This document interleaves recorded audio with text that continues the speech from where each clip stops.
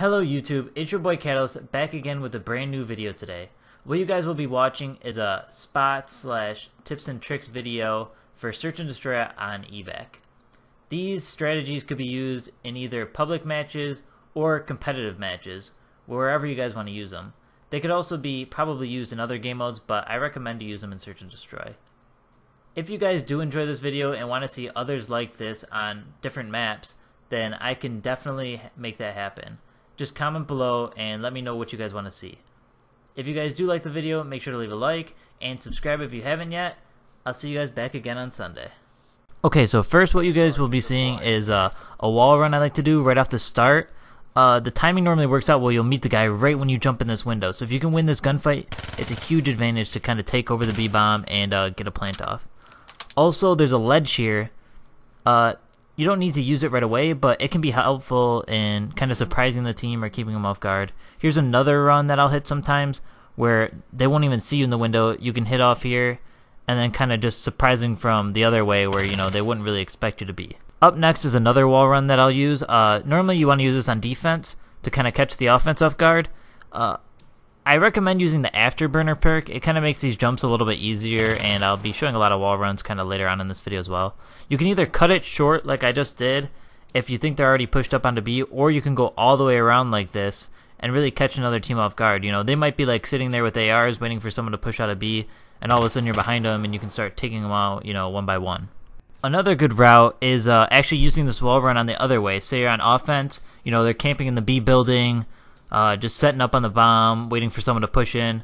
You can just flank all the way around like this and just, you know, really catch them off guard if they're down low, or you can go up top and kill them right there too. You can also make this wall run go a little further. Rather than going straight into the building, you know, maybe you don't want to challenge the gunfight, you can go around the back side of this wall and just get right into their spawn, and then just attack from whatever side you want, either A or the B-bomb side. These next couple spots, they're nothing crazy. You can hop on that barrel right there and kind of just surprise some people if they come around corners if you're trying to defend B. Or you can jump on this bed right here and get a better sight into those B stairs. Or inside the B stairs, you can hop in this little window seal, and if they come around the corner, you know, they might not expect it compared to if you're just standing straight in the corner. Nothing too crazy, but they can be helpful in defending B because there's not really the best spots to watch the bomb from there. This next route you can also use on defense if you push through mid. It's a lot similar to the one that I showed you on defense for defending B, but this way they don't see you, you know, coming out the wall B side, and it's a little more surprising. You could also use this same wall run pushing up mid and just doing a similar wall run that I showed earlier. Next up is just a couple spots in mid that you may not know about. You can hop up on these boxes and it might just catch your opponents off guard if you're just sitting mid, waiting for someone to pass by or anything like that. There's not many incredible spots mid, but these are just a couple that I saw that, you know, may catch them off guard if you're just trying to camp a corner and wait for someone to pass, and it kind of gives you a little bit of safety. Up next is now if we're dealing with the A side. If you're on offense, this is a kind of good push. You can jump right in the pool without anyone seeing you, and then hit this wall run right here and jump onto this ledge that a lot of people don't know about, and sort of flank the other team if they're, you know, sitting on head glitches watching the A-bomb site and stuff like that.